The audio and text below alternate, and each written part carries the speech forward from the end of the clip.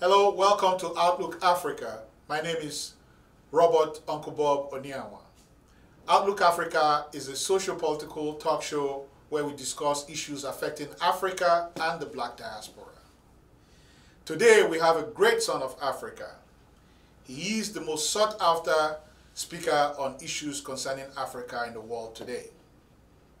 He was a director of the Kenya Anti-Corruption Commission from September 2010 to August 2011.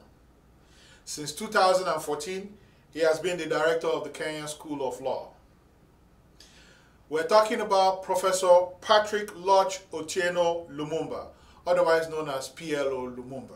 Professor Lumumba, welcome to Outlook Africa. Thank you very much for the invitation. Thank you so much, sir. It's our pleasure. I'm going to start with a holistic question, just a simple question, before we get into some other matters. Is Africa still redeemable? Africa is redeemable. You know, Africa is a continent with a long history which is checkered. She has had her golden moments. She has had her low moments. She has been the victim of slavery, the victim of colonization, currently the victim of neocolonization. But her resilience is unique among civilizations. And there is a sense, therefore, in which even the question, is she redeemable, is unfair. It suggests that she is completely in the muck and mire of confusion. She, like other civilizations, is suffering in different ways. But the reality is that there are things that are happening to her, which tells me that she is capable of realizing her true potential in the very near future. But our sons and daughters must work at it. All hands must be on deck. Good. Well, so that gives us hope, especially for the young ones who tune into media here, FEVA TV, to learn about Africa and the future of Africa. Now, there's a lot of dependence on colonial ties in different countries in Africa, even till today. And the leadership track is always underpinned by, and influenced by the colonial ex-masters. You yourself have said that the shortest route, politics is the shortest route to unearned wealth in Africa. With that problem of the interference, foreign interference in the leadership in Africa, how are we going to bring about a change eventually? If you look at the struggle for regaining our independence, which happened in earnest in the late 50s and then in the 60s and ultimately in the 70s, 80s, and 90s, you begin to see that the decision to grant independence to the post-colonial African state was influenced by agitation. And the erstwhile powers, the French, the British, the Germans, the Italians, the Belgians, the Spaniards did not do this willingly. And Kwame Nkrumah puts it very well. He says that imperialists always wear different masks, but their DNA does not change. And that is why you see every institution that has been created by Africans has been undermined, not only at the continental level, but at the bilateral level. The most pernicious have been the French. Up till now, they describe their territories as les territoires d'outre-mer, the overseas territories. They use organizations such as the Commonwealth. These are post-colonial organizations whose grand agenda is to give the erstwhile colonial powers the opportunity to continue to interfere. And the question that you are asking is pregnant with very many permutations. How will we get out of it? Exactly. There have been attempts designed to reduce the dependency on Western powers. The NEPAD, now AUDA NEPAD, the Agenda 2063, which is now getting off rails, the Africa Continental Free Trade Area, this miasma of confusion. And yet again, we see the emergence of China. So sometimes it is easy to blame the colonialists. It is easy to blame these Eastern powers. It is easy to blame everybody else except ourselves. But to come back to your question, which you also prefaced with a statement that I've made before, many African politicians, I'm reluctant to use the word leader or leaders, have used their office, which is an office of honor and privilege, to enrich themselves and to abandon the grand agenda. You will be familiar with this because you are a student of history and political science. Listen to any of the early speeches of Nkrumah, of Nyerere, of Keita, of Kaunda, of Ahmed Ben Bella, of Patrice Emery Lumumba, of Nnamdi Azikiwe, or even Tafawa Balewa, or Bafemi Awolowo. And you saw men and not very many women who knew what they wanted. But today, you listen to the speeches which are being made by our leaders, very pro forma, very perfunctory. You can pick and choose those who are speaking to the things that really address the African issues. In the recent past, it's only people like Samora Moises Machel.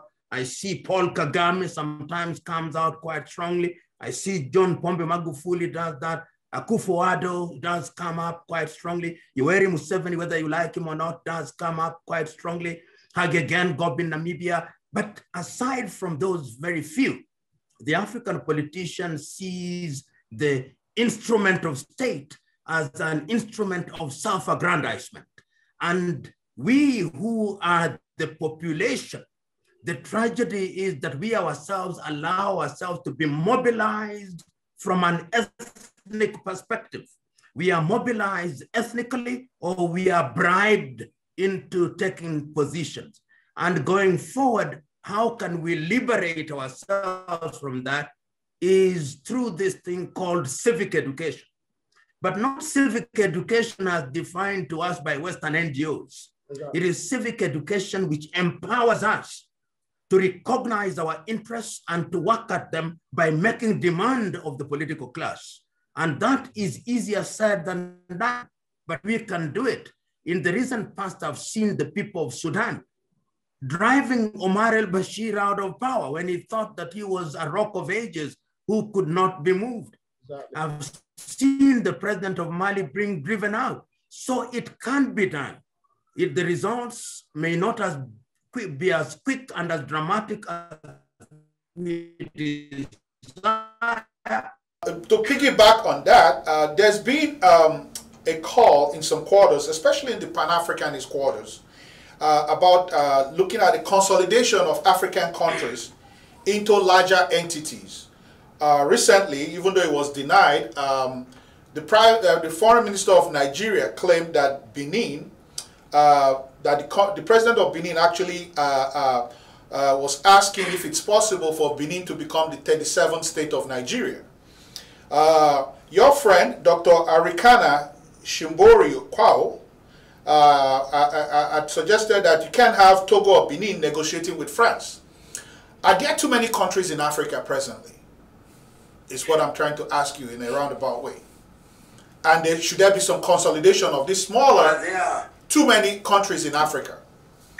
And should there be consolidation of these African countries into larger entities?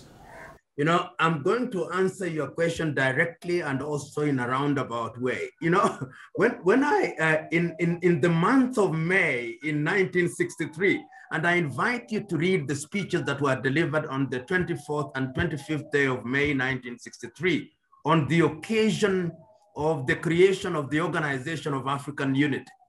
David Dacko, who was the then president of Central African Republic, responds to the Osagie Sababa on that day because it created an opportunity for Central African Republic to belong to a big thing which empowered him to negotiate with France, which was the former colonial power. But it's both Nyerere and Nkrumah, but particularly Nkrumah, who said, please let us get out of this place with one government. Let us get out of this place with a decision that we are going to create a united Africa. Its capital should either be in Bangui in Central African Republic or Leopold, now Kinshasa in the Democratic Republic of Congo, because if we don't, you are going to get used to the privileges that your little countries offer as presidents and inspecting guards of honor, and it will be very difficult for you to now get into a larger hole. And today we can see it. Yeah. If you look at the little countries, and you've given Togo and Benin, the truth is, I mean, if you look at the economy, the GDP of Benin is perhaps a tenth of the GDP of Paris. And therefore, when we are negotiating, and this is where Nkrumah was not understood, but and therefore he lost the argument on that day. People said, let us do it gradually, let us do it regionally, East-West Africa, then East Africa, then West, then Central Africa, then South Africa, and the net effect is that Europe and the French want Benin. They want a little Benin, they want a little Togo, they want a little Cameroon, they want a little Gabon, they want a little Equatorial Guinea, they want a little something South and Principe, Cabo Verde, Guinea-Bissau, Guinea-Conakry, they want the Gambia, whether it's the French or the British. And I can't agree more with my good friend, Dr. Rikana Chihombo-Rikwao, that Africa must now begin into moving in the direction of dissolving these boundaries. Some people may say that that kind of argument is idealistic, sentimental, even naive, and there would be merit in that argument because there is a sense in which dissolving these countries, particularly from the political perspective, may not be as easy as I am saying. But if we focused on the economic issues, look at ECOWAS now. ECOWAS already coming up with ECO, the currency that would be used in the 14 West African countries. The French quickly came in, went to La Côte d'Ivoire, persuaded President Alassane Ouattara, and they took over the ECO because they still want to control it from Paris. Look at East African Community as I speak to you now. The East African Community Treaty says none of the countries should engage in unilateral negotiation with any power. My own country, Kenya, has entered into unilateral bilateral negotiations with the United States and entered into a trade pact with the United Kingdom. Even in the face of the Africa Continental Free Trade Area, the erstwhile colonizer is still manipulating us. And in addition to them, there is now China. Of course. China asks no question. You want a road, they give it to you. You want an apartment in Dubai, they give it to you. You want to have a room to gamble in Macau, they give it to you. You want your family to visit Beijing, they give it to you. You want to be in Thailand, in Bangkok, they give it to you, all to the detriment of your people. But once again, reverting to the question you asked at the very beginning, it is the people who are going to move the boundaries. Yes. It is the Ugandans trading with the Tanzanians and Ugandans and Nigerians trading with the Ghanaians and the Beninois and the Cameroonians that are going to force the issue. But you and me, particularly you who has the advantage of running a program such as this, you've got to give it the oxygen of publicity. You'll have no shortage of enemies, but who said there would be none? We must keep on pushing the envelope. It is Fidel Castro who said, you must keep on knocking the door. You never know when the door will give in. Keep on knocking. Your duty is to keep on knocking intergenerationally. Your generation knocks, the other generation knocks, and our business is in knocking until it gives in. That is our duty. Exactly. And that leads me to this next question. Again, some of us in the Pan-Africanist, especially living here in diaspora, feel that there is a need for, or should I ask you, is there a need for, and you mentioned not civic education, is there a need for indoctrination of young continental and diaspora Africans in terms of bringing them on board to start thinking differently going forward, especially Um, let's take the United States of America, where there's a new leadership. The Democratic Party have taken over power over there, and they seemingly are supposed to be the more accommodating party. And the influence of African Americans in U.S. policies going forward. Do you think that we should make a special effort to reach out to African Americans within that power structure that is the United States for the benefit of Africa, and in terms of policies and aid or whatever we can get from the United States, especially in countering the influence of China and other powers? There is a sense in which we must be very wary, not of African Americans, but of all these Western countries. I mean, there may be a change in the administration of the Democratic Party replacing the Republican Party, but I'm never impressed by those changes. My own view is that the foreign policy of the United States of America remains unchanged at all times. It is only in very superficial areas that we may see some kind of non-seismic change. And those are very superficial and artificial and don't address the fundamentals.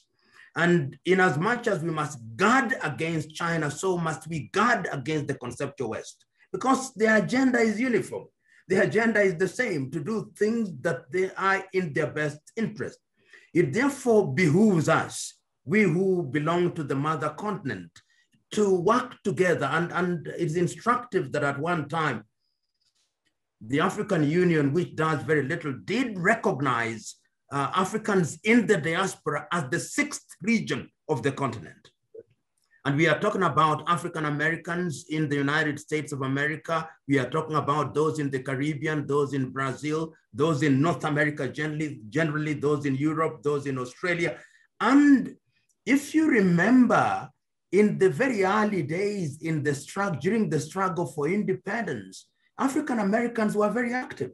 People like W.B. Du Bois, who went to Ghana and spent quite some time in Ghana. People like Martin Luther King Jr., people like Malcolm X and Stokely Carmichael, who came from the islands. They were quite active. In fact, I would say that it's only in the last few years that African Americans have not been as prominent as they ought to be, or if they have been, rather lukewarm. I know my good friend, the Reverend Al Sharpton, is becoming quite active in Africa. Jesse Jackson was, and there is a sense in which they must be part of the solution.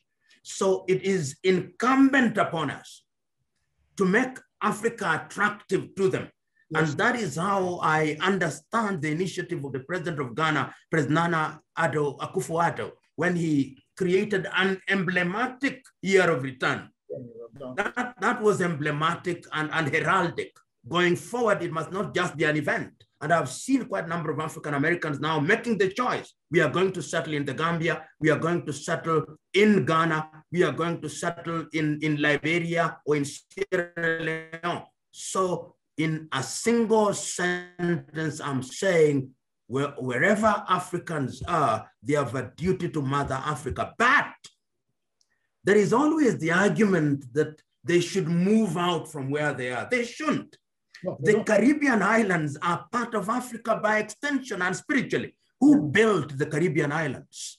It is Africans who did so. You go to Trinidad and Tobago, you find Yoruba people, you find Igbo people. You go to certain places, you find the Temne and the Mende. You go to Brazil, you find the Ovambo and the Ovimbundu. So there is a sense in which this idea of return does not mean that we abandon those places. Those are our places, and we must take care of them as much as we take care of the mother continent. Definitely, definitely. That is very profound and very correct, what you just said.